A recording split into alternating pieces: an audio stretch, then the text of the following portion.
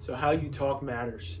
The things you say to yourself internally or externally, or the language you're using with other people, all this stuff has an influence on your life.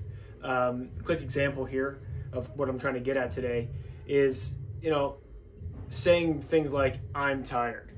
We've all felt tired before, maybe some more than others.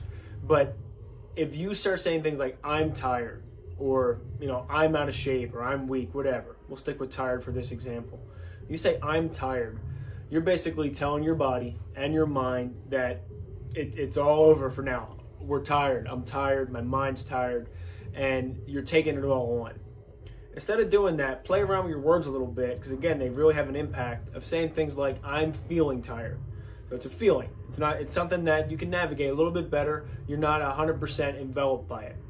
Even better is in your language, already kind of proactively providing a solution for it. So instead of saying, I'm tired, maybe the worst way to say it, or I'm feeling tired, maybe propose a solution.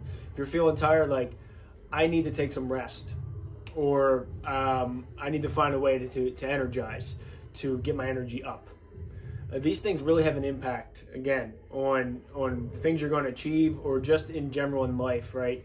If you've ever trained with me or lifted weights with me at the gym here, you'll notice that I do not encourage you to say things like, man, that feels heavy. If you've lifted with me, I'm going to tell you to stop it right there. Say things like strong. I'm strong. Even just in your head, strong, repeating the word strong. Don't ever let the words heavy creep into a strength training workout. It really is a big deal.